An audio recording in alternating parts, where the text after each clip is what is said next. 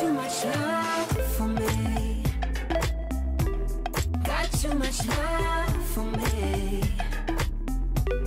Got too much love for me. Good day. My name is Makeda Malefani and I am from Communications, the Department of E-Government. August marks Women's Month.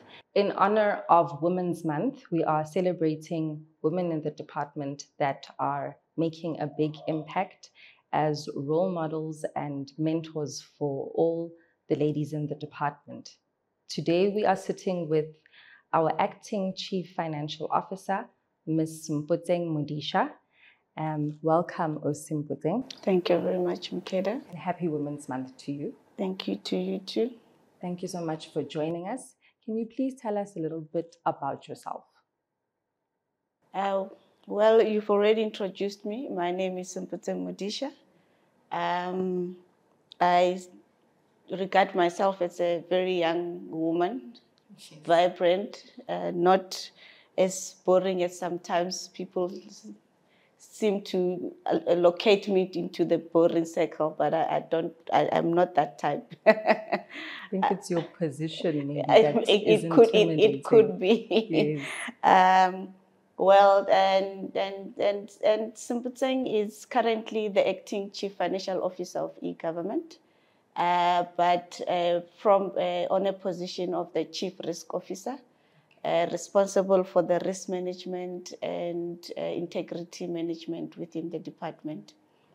How that started, I started off as a young lady being ambitious, studying BCom in accounting, and progressed. Currently, I do have a master's in applied risk management to empower myself. Hence, I saw the need to do this master's in this field.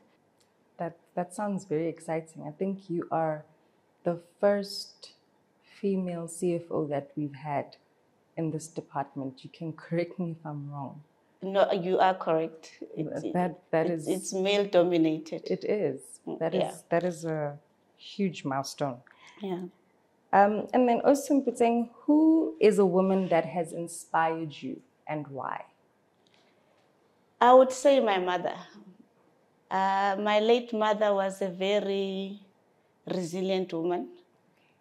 She was a principal of a primary school where I was brought up. It's called Katakani Primary School. We came originally from the Buputatswana government.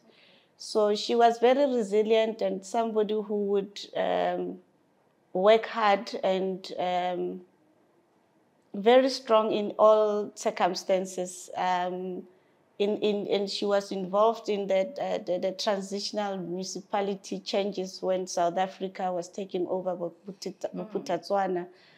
She was one of the few women who were appointed to be a councillor at the time. So you can imagine the pressures at the time. It was not easy from Buputatswana. The transition was not very easy. And she stayed resilient. By the way, she was my teacher. She was my principal.